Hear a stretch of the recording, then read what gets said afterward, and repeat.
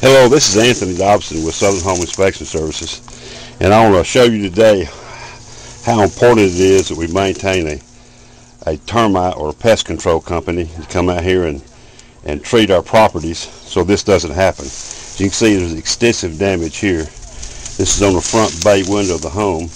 Also, there's damage here. And then I'm going to move inside the home and I'm going to show you how far they've damaged, even on the hardwood floors. Here's some on the front door. You can see they've actually entered to the home here. Now as I go inside the front door, you're going to see where they've actually damaged the hardwood floor there.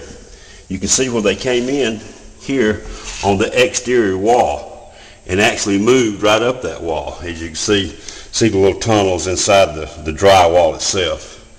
And again, you can see it all the way up through there.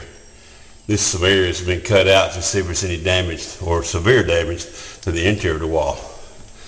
They actually ate the hardwood flooring, not only right here at the entrance, but over here too as well, at the stairwell going to the second floor, as you can see right there. That's rather extensive. And this damage to the hardwood floor actually extends all the way back towards the family room, approximately 35 to 40 feet past the front door. This is why it's important to maintain a termite bond or contract with your pest control company.